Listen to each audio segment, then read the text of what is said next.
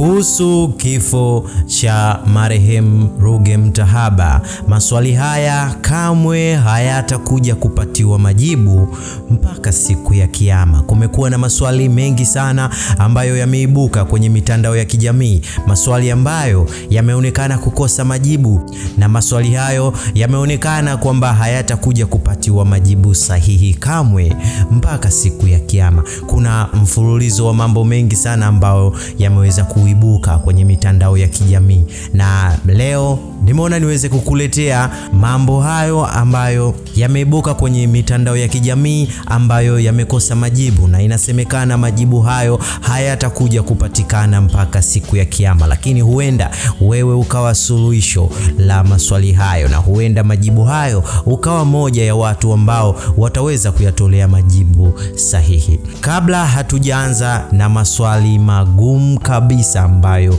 yamekosa majibu, tuanze na maswali rahisi kabisa ambayo yalianza kujitokeza tu mapema baada ya marehemu Ruge Mutahaba kupoteza maisha. Tukianza kwa mwanadada Mange Kimambi ambaye aliweza kuwa moja ya watu wa kwanza kabisa ambao waliweza kutangaza kifo cha marehemu Ruge Mutahaba. Mange Kimambi aliweza kuibuka akionekana na majonzi kabisa kuhusiana na kuondoka kwa Ruge Mutahaba. Aliweza kusema Ruge ametutoka, this is beyond sad, da roho inauma sana. Mungu awatie nguvu watoto wake, ndugu zake na wafanyakazi wa Klaus. Hakuna aliyekamilika na marehemu alikuwa na mapungufu yake, ila mwisho wa siku inabidi tukubaliane kama taifa kuwa Ruge alikuwa ni asset ya nchi, na hakuna msanii Tanzania aliyefikia international level bila kupitia kwenye mikono yake. Taifa limefiwa. Kusema kweli, huu msiba ni mzito mno, haubebeki. Tukiachana na hayo mambo yote ambayo alikuwa anaongea hapo mbele, kuna hapa ndipo alipoanza kuzua maswali. Alisema, kwa wale mliokuwa mnamtukana na kumsengenya alipokuwa hai, tafadhali keep the same energy. Msilete unafiki sasa hivi ili mjisafishe kwenye mambo ya watu. Mlishindwa kuonyesha utu na ubinadamu alipokuwa mgonjwa, na msitake kujikosha kwa wananchi sasa hivi.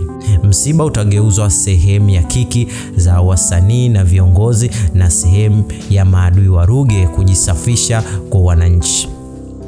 Watoto na familia ya Ruge hawatapewa nafasi kubwa, ila mijitu iliyokuwa inampa Ruge hard time kwenye uhai wake ndio itapewa nafasi kubwa na itachukua attention yote ya msiba. So sad.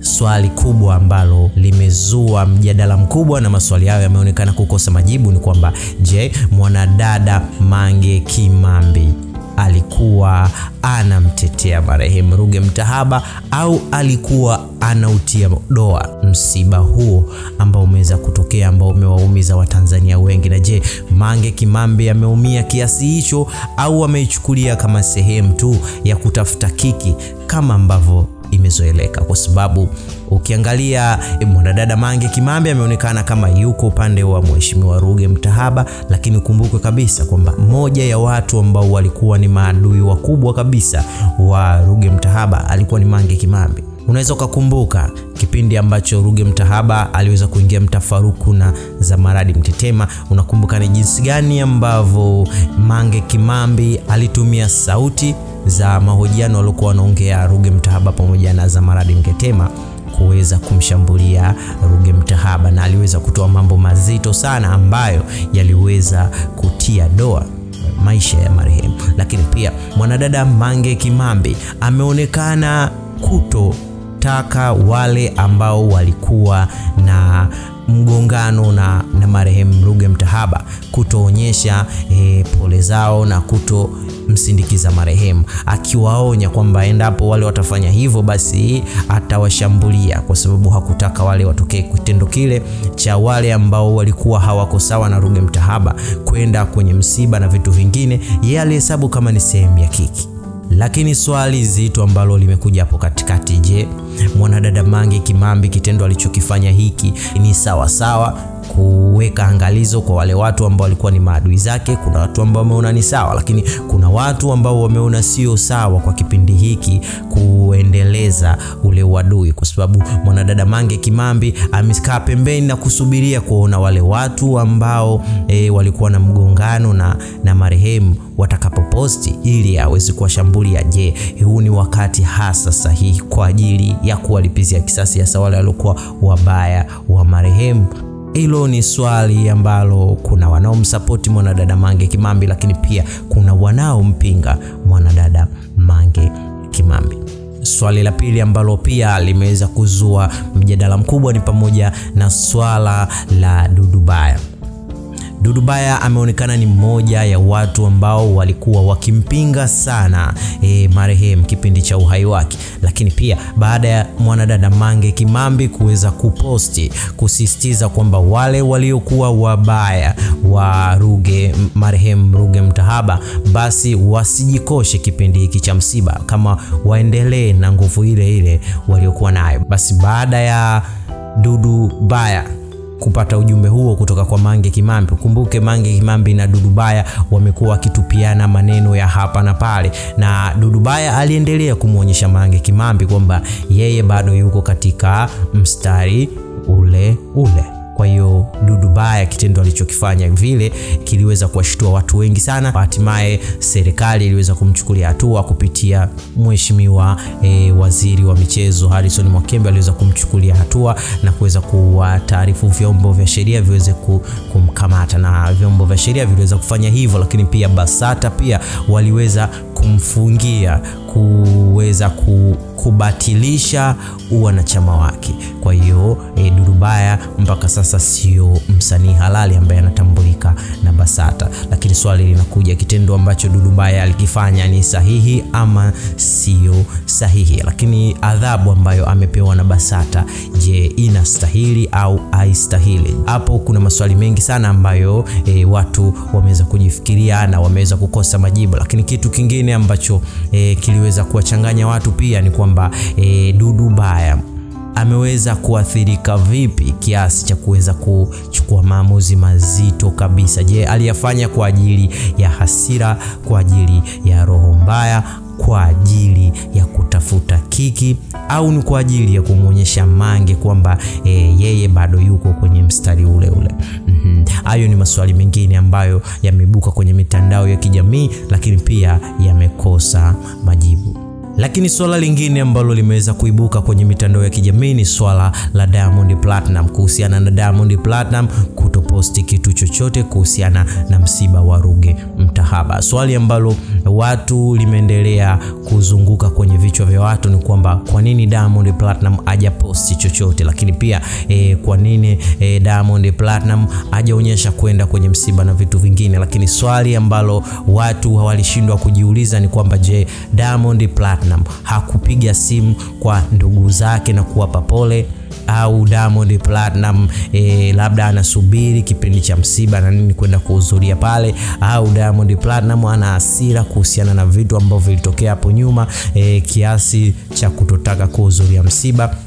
Hayo ni maswali ambayo yamekosa majibu. Kuna baadhi ya wasanii kama Mrisho Mpoto ameweza kumsihi Diamond Platinum aweze kuibuka kwenye msiba huo, kionyesha kwamba hata yeye pia hajafurahia jambo lile. Lakini kitu ambacho watu hawajafahamu ni kitu kimoja, kwamba hawafahamu upande wa Diamond Platinum anawaza nini mpaka sasa hivi, au kuna kitu gani ambacho kipo sasa hivi kimembana kiasi cha kutofika kwenye msiba huo, au ratiba yake amepanga kufika msibani siku gani. Kwa hiyo watu wameendelea kuwa sehemu ya wasemaji wa Diamond Platinum, wanatumia akili zao kutafsiri yale mambo ambayo wanahisi Diamond Platinum ndio anayoyafikiria. Kuna baadhi ya watu ambao waliweza kuhojiwa, watu wa karibu kabisa na Diamond Platinum kama Romy Jones, lakini naye pia aliweza kukataa kujibu swali hilo na kudai kwamba msemaji wa Diamond Platinum ndio anaruhusiwa kuongea kuongelea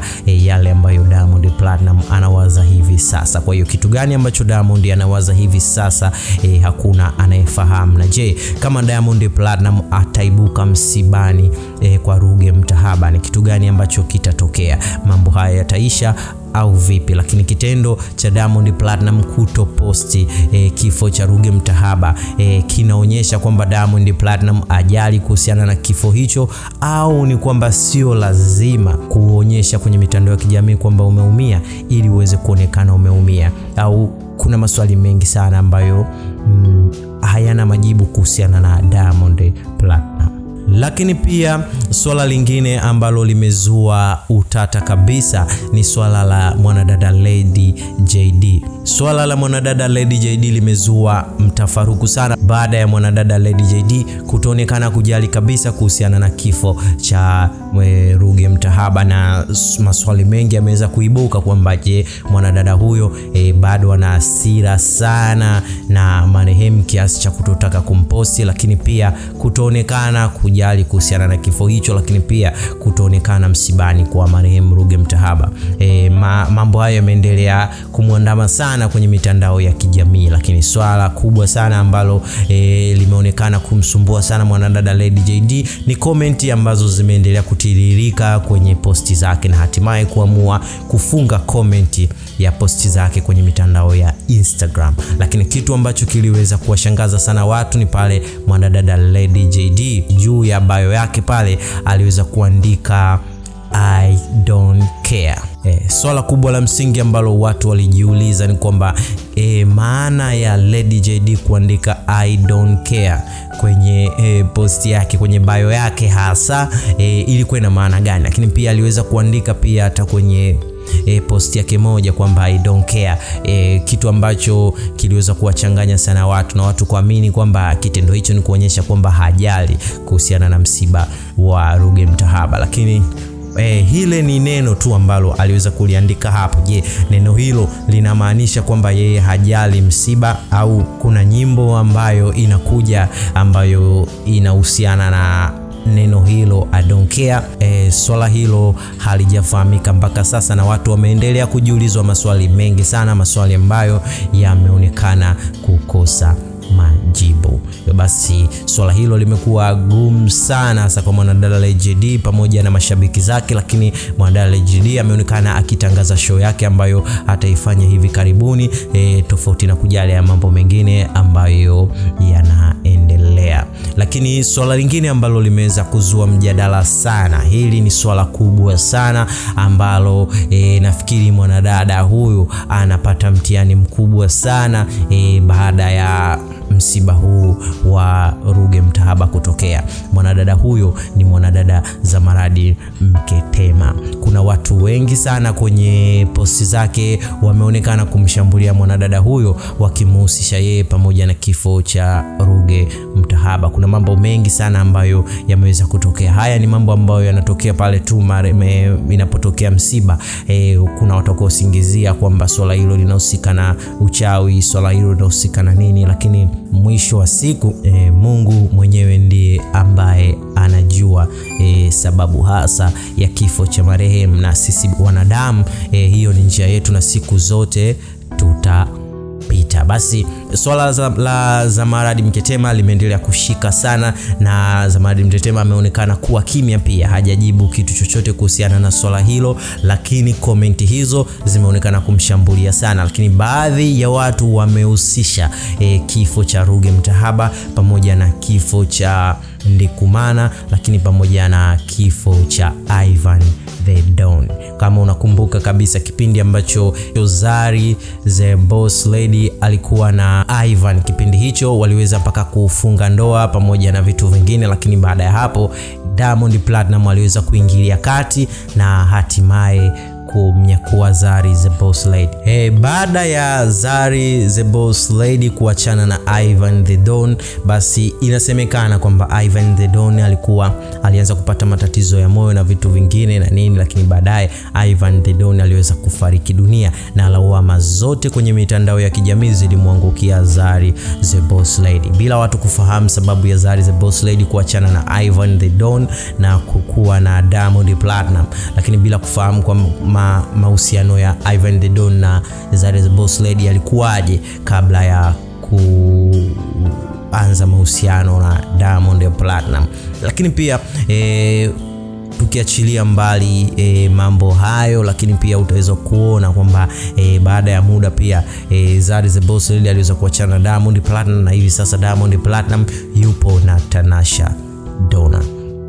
Ukiachilia mbali swala hilo, lakini pia ukiangalia swala la Irene Uwoya pamoja na Ndikumana, basi ilionekana kwamba Ndikumana na Irene Uwoya walikuwa na bifu sana baada ya kuachana na vitu vingine, na Ndikumana alionekana kulalamika sana kwenye mitandao ya kijamii, lakini pia Irene Uwoya aliamua kuchukua hatua nyingine kubwa kabisa ili kuweza kukata mzizi wa fitna kwa kufunga ndoa na Dogo Janja.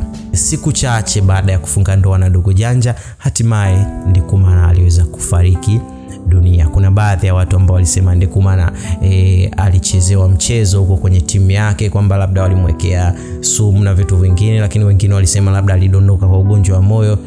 Wengine waliweza kusisitiza kwamba Irene Uwoya alikuwa ndio sababu kubwa baada ya kuoana na Dogo Janja, lakini kwa hivi sasa Irene Uwoya na Dogo Janja wameweza kutengana. Lakini pia ikumbukwe kwamba siku chache zilizopita tena Dogo Janja aliugua, na kipindi hicho Irene Uwoya alionekana akiwa na anafanya mambo yake, akiwa anakula bata huko Dogo Janja akiwa hospitalini. Kitendo hicho kilipelekea watu kumshambulia sana Irene Uwoya, lakini hivyo baada ya marehemu Ruge Mutahaba kufariki dunia, pia watu wameweza kuhusisha mambo hayo pamoja na Zamaradi Mketema, kwamba baada ya kuachana basi marehemu aliweza kuendelea kuugua na hatimaye kupoteza maisha. Kwa hiyo watu wameendelea kumtupia lawama, kitu ambacho binafsi naona kama sio sawa. Kuna mambo mengi sana ambayo yanaonekana sio sahihi, kwa upande mwingine unayaona kama sio sahihi, ila kwa sisi kama Tricod Media tunaweka kama maswali ambayo yamezuka kwenye mitandao ya kijamii ambayo mpaka hivi sasa yamekosa majibu. Lakini yote ni kwamba marehemu ametutoka na tutaendelea kumkumbuka kwa yale mazuri yote ambayo aliyafanya, na haya maswali yote ambayo hayana majibu, sisi kama Tricod Media tumeona tuyaweke tu kama maswali yaliyokosa majibu. Na kama wewe mdau mkubwa ambaye unafuatilia Tricod Media, unahisi unaweza kana majibu, lakini majibu ambayo hayatavuka mipaka, usio bwana, unaweza kadondoka kwenye comment yako hapo chini ili tuweze kuona mawazo yako wewe ni yapi. Lakini pia unawashauri vipi hao watu ambao wamesimamia kidedea mambo haya? Hicho nacho ni kitu kizuri sana ambacho wewe kama mdau wa Tricod Media unaweza ukakifanya. Sisi kama Tricod Media hatuna mengi zaidi ya kuwapa pole ndugu, jamaa na marafiki wote, na wale wote ambao wameguswa na msiba huu. Poleni sana, na Mungu aendelee kuwatia nguvu katika kipindi hiki ili muweze kuvuka salama. Sisi wenyewe Tricod Media pia tunajiona kama moja ya watu ambao wamefiwa na mtu wao wa karibu sana. Usisahau kusubscribe kwenye channel yetu na kubonyeza kikengele kwa pembeni, utakuwa umetisha sana. Lakini pia kulike video zetu, kucomment hapo chini, lakini pia usisahau kushare kwenye mitandao mingine ya kijamii kama Facebook, kama Twitter, kama WhatsApp, na wadau wengi sana. Utakuwa umetisha sana, na hii ni Tricod Media.